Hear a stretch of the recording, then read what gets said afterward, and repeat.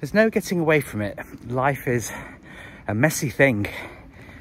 Not that that has to be a bad thing, but I've been looking back on my videos and photos and saw that my hair was a little bit messy, so I've given myself a nice coiffure, a little shave before coming out on this walk.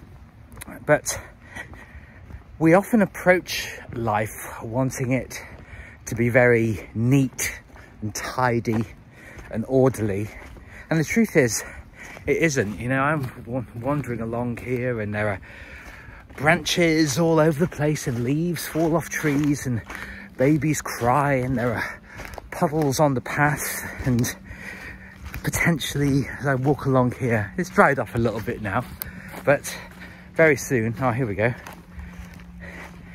you'll get the rustle of leaves under your feet and the squelch of water when it's fallen on the grass and it hasn't drained away.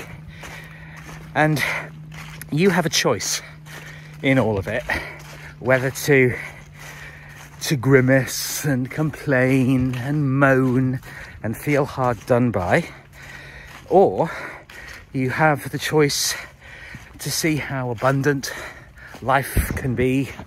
Center myself in the camera a bit more for you. See how abundant life can be and how much you can actually make of it just by doing a handful of simple things. I write a blog post every morning and I put that onto my various social media accounts, and then I do this video that will go up onto Instagram and YouTube. And actually from today, a bit of mud on my trousers. Give you another pan around. I come here a lot because it's wide open space, and you have to remind yourself that there's space in your life. See, covered in mud. To remind yourself in life that there are things that you can do, things you can sort out, things you can stop doing, that you can say no to, and great and beneficial things that you can start doing. Start offering your services, start offering your wisdom.